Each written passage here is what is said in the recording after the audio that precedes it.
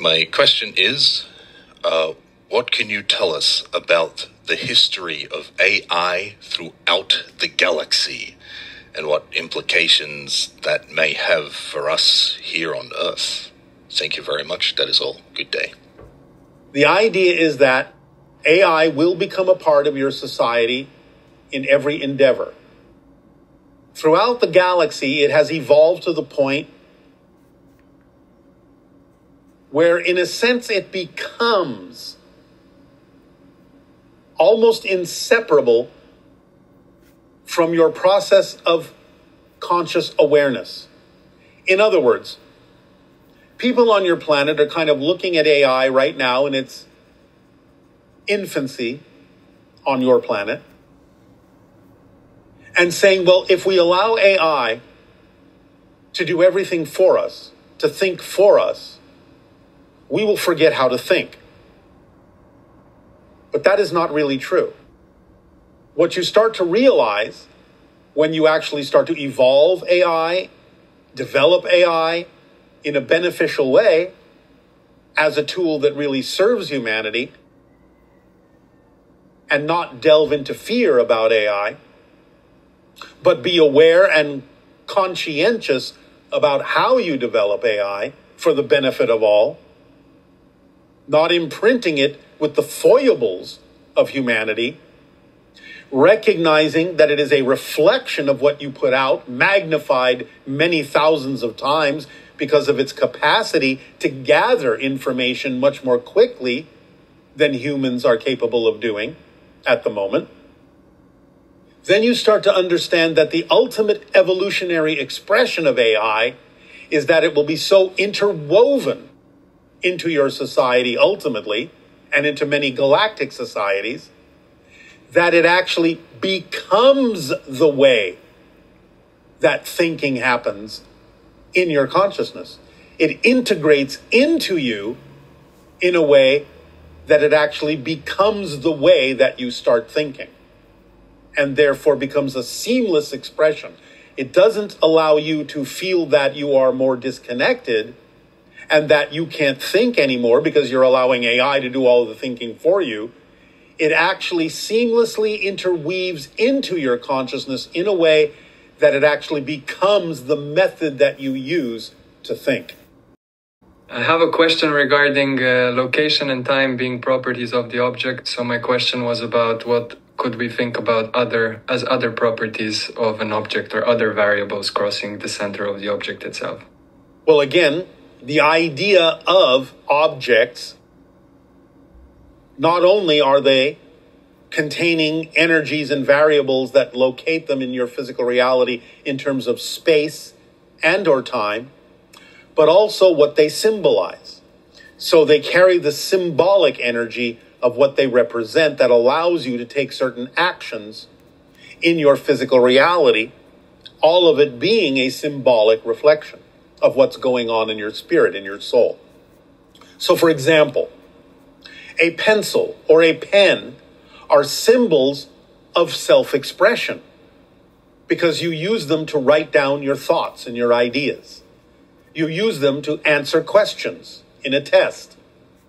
So they can be symbolically and vibrationally representative of accessing information and knowledge from what you typically refer to as the Akashic records.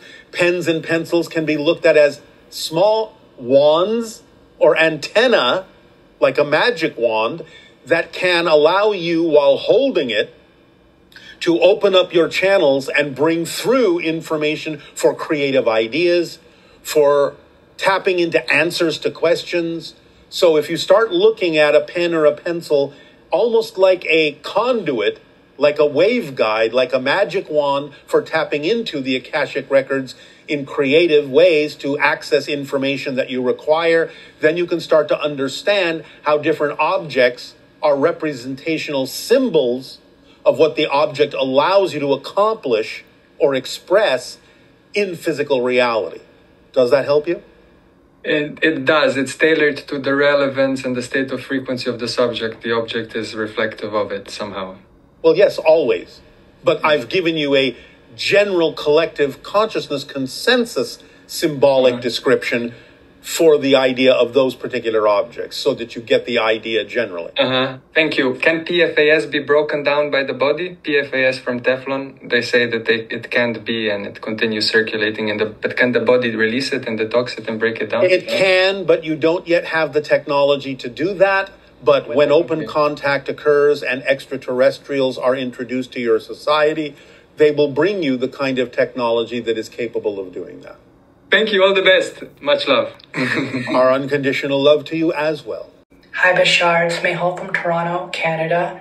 And I'm wondering if you could please give us the best advice you can for the people who have much challenge with feeling energized. I know we can follow the formula, but without the inspiration that comes from being in a high state of being, which we need energy to do, there feels like there's almost no point. It feels like you expend more energy than you get back, and that can lead to burnout. And not wanting to be counterproductive, I've done everything I can all day, every day, for years, with all the health and wellness techniques I can. I've met doctors, I've talked to people. Please, for the people who are innocent and devoted to being themselves, could you give us your best advice that you can to help us feel energized? Well, again, when you actually are acting on something that is representative of your passion, the energy usually comes automatically because you're so excited about acting on that thing. So you tap into what you need to give you the energy to act on it because it is truly in alignment with who you are, because it is really accurately representative of your highest passion. If it's not, and you're doing things in the way that's not representative of your passion, then yes, you can experience that you might be doing too many things more than you need to do, and you can experience burnout or overwhelm.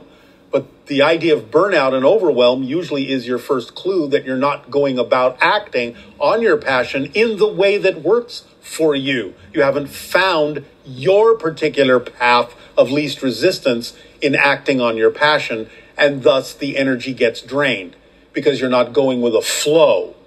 So the idea also, as we have recently discussed, is whatever challenge comes up, is start facing it from a calm, centered point of view with the confidence that there's information there that will help you, and express your curiosity like a child of what that lesson could be that's going to help you, and then use your creative imagination to approach it in ways that will allow you the benefit of looking at all the different expressions and all the different ways that you could find your particular path, your particular unique way of approaching your passion, approaching the challenge.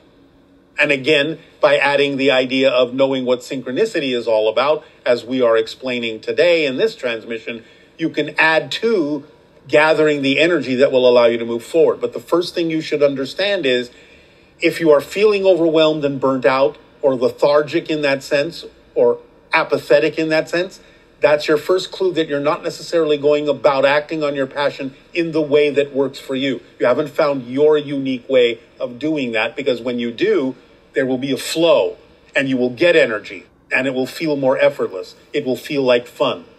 So you need to find the way that works for you, instead of automatically assuming that what you've already been taught by your society or your friends or your schooling or your parents or what have you is the only way that you can accomplish something that you may be excited about.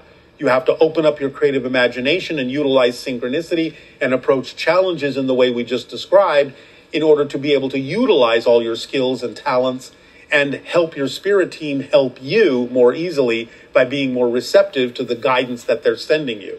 So you have to find your unique way of allowing all of that to happen more effortlessly so you don't feel the burnout.